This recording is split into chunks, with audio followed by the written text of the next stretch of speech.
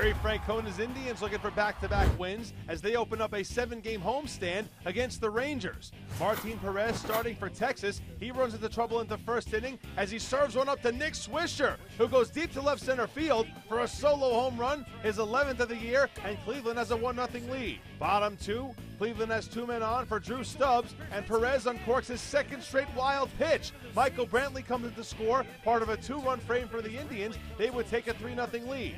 In the 4th inning, it's 3-1 Tribe. The bases are loaded for Stubbs, and Stubbs singles into right field. 2 runs come across, and Nelson Cruz commits an E9 in right, allowing runners to advance to second and third respectively. And that would burn Texas because the next batter up is Michael Bourne.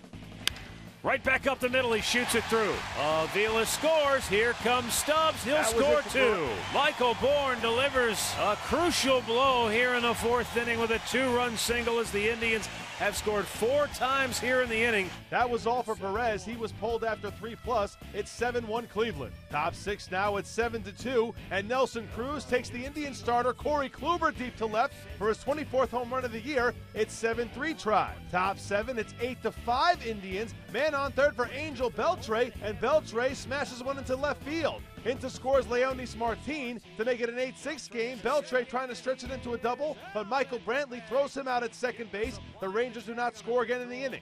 But in the 8th inning with 2 on and 2 out, Ian Kinsler steps up against Joe Smith, and Kinsler delivers a 2-run single into right field. We're all tied at 8, and we're headed for extras. Top of the 11th, the Rangers have a man on third for Nelson Cruz, but with 2 down, Brian Shaw induces the pop out to shortstop, and the Indians escape the jam. Bottom 11 now, the Indians put 2 men on for Ryan Raburn. On a 1-0 pitch from Jason Frazier, he squares to bunt, then pulls it back and takes strike 1.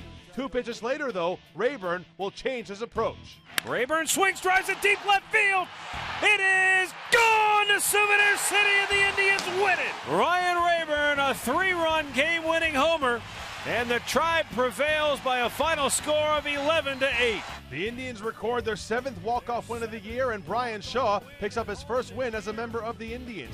Texas suffers its first loss of the year when scoring 6 or more runs. The Rangers are now 29-1 in such games. Meanwhile, Elvis Andrus extends to a 35-game hit streak against Cleveland in the loss. That ties Ken Griffey Jr. for the longest all time.